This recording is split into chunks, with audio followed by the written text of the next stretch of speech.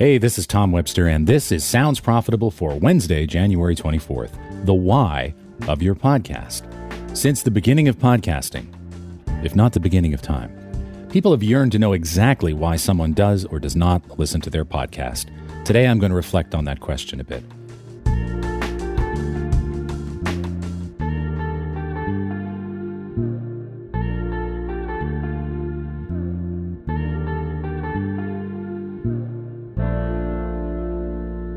Well, I've got a book coming out in a few months. It's a kind of advanced guide to building a bigger show called The Audience is Listening.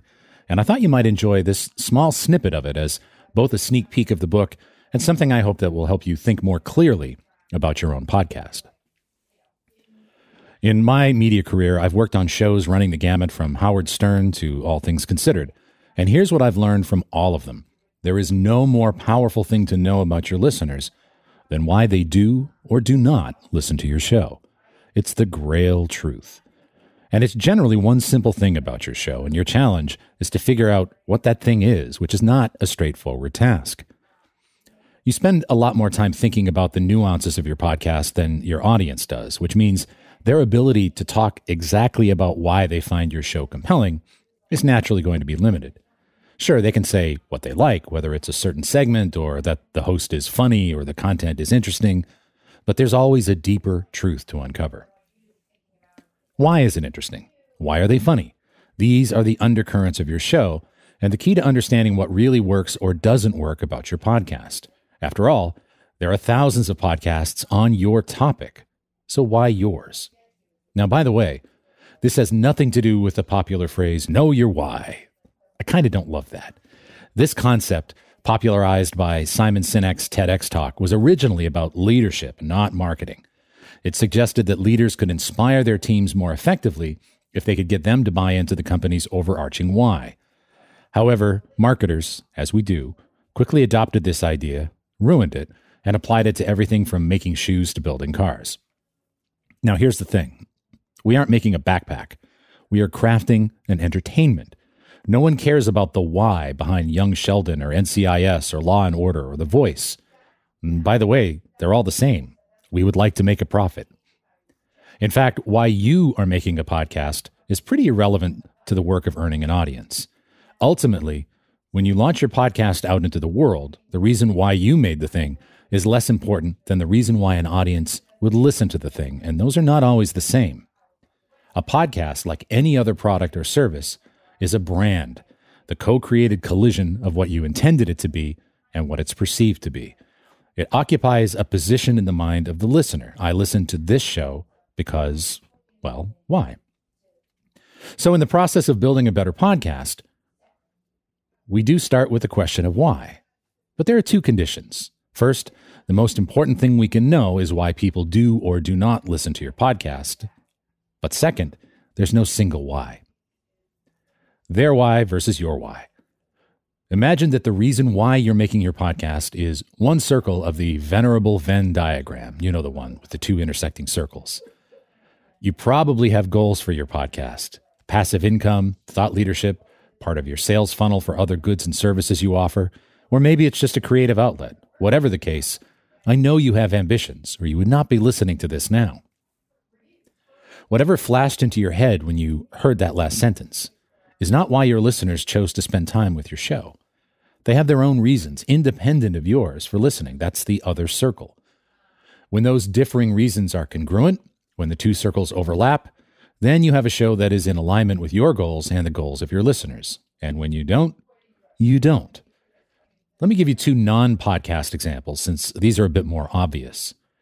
When Taco Bell was purchased by Pepsi back in the late 1970s, the brand was launched nationwide with a singular why. It was fresh. Every Taco Bell ad featured knives cutting through glistening heads of lettuce to seal in the reason for Taco Bell's existence in the first place, a fresh take on fast food. That was the company's why, fresh. But this was not the customer's why. No, if you asked loyal Taco Bell customers why they chose the brand over other fast food options, you would likely get some combination of, it's late, I'm broke, and I'm stoned or drunk. Fresh is not part of the equation there. Now, Taco Bell, to their credit, leaned into this perception. It's better that the customer thinks something about you than to think nothing about you. And today, look at Taco Bell's messaging.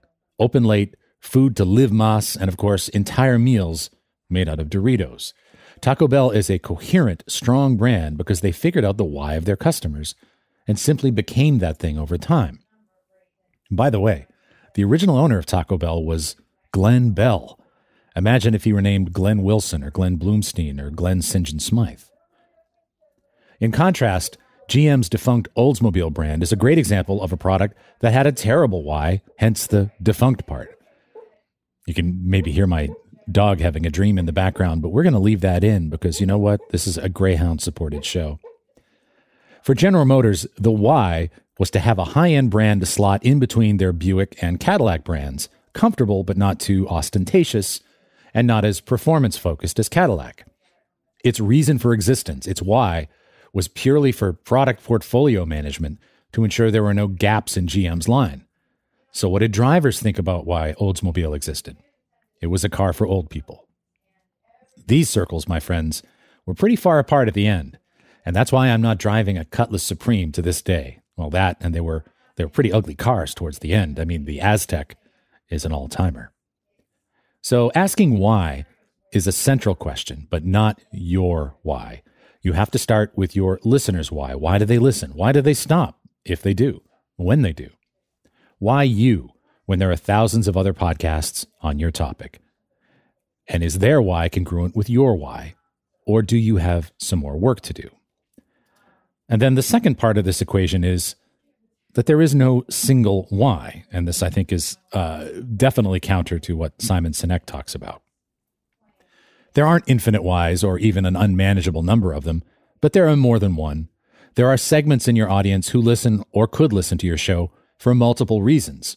And those reasons are likely to be different. Humans are not monolithic. And what's more, they don't always behave how we think they will. My favorite example of this is with the toy My Little Pony. When Hasbro relaunched this property in 2010, the toys were accompanied by a media property, My Little Pony Friendship is Magic, a cartoon. The why at the time within Hasbro was probably something along the lines of, those Powerpuff Girls are eating our lunch at Walmart, and we need an answer. Hasbro probably had a sales target of 9-year-old girls, and that informed their marketing and design choices. But a funny thing happened when they paired the toys with the cartoon. They got multiple segments of customers buying their products, and each segment had its own distinct reason why.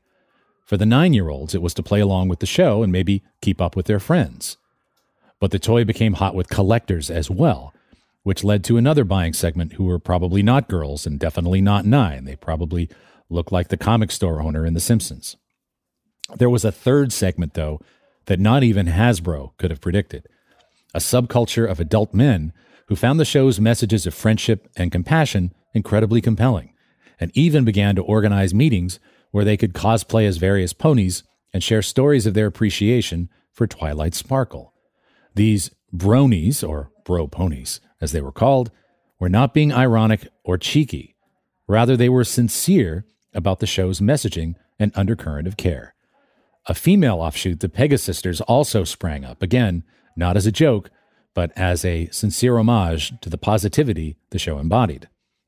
Now, that's a why I can assure you was not on the drawing board at Hasbro headquarters. Sometimes getting to the bottom of the various reasons why someone might gravitate towards your brand, your offering, or your podcast takes a bit of digging, even for the most commodified products.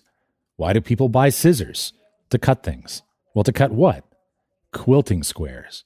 Why are you making a quilt? To leave a lasting gift for my daughter who's getting married. Well, now we're getting somewhere. What you discover when you keep asking why questions is that the real motivation behind any of our choices, from what we eat to what podcast we listen to, is driven by something below the surface, something beyond it's interesting, if we just dig deep enough. Thanks again to listening to this podcast, The Why of Your Podcast. This episode is hosted on Spreaker. I'm Tom Webster. I'll see you next week.